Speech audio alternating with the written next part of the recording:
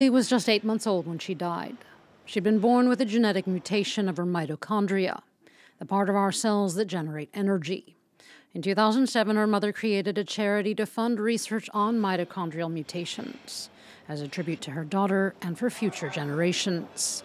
When you're diagnosed with a mitochondrial disease, there is no cure and there is no treatment, and it is progressive. After a groundbreaking trial, scientists at Newcastle University have just released their findings.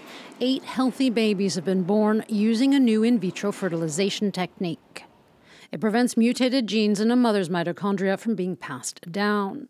The process involves transferring both the nucleus of the mother's fertilized egg and the nucleus of the father's sperm into a healthy donor egg. Under strict ethical and medical guidelines, the procedure was authorized in the UK in 2015. It remains illegal in many other countries, though, including the US and France. Critics of it say it destroys embryos and could pave the way for so-called designer babies.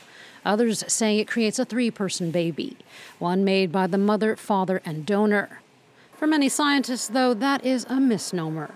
Personally, I think it's nonsense to call them 3-parent babies. So the mitochondrial DNA encodes genes which are relevant for making energy production. They're not in giving any particular trait, so nothing that we recognize when we're looking at an individual, interacting with an individual. We don't see anything to do with their mitochondrial genes. It's all about their nuclear genes and who their parents were.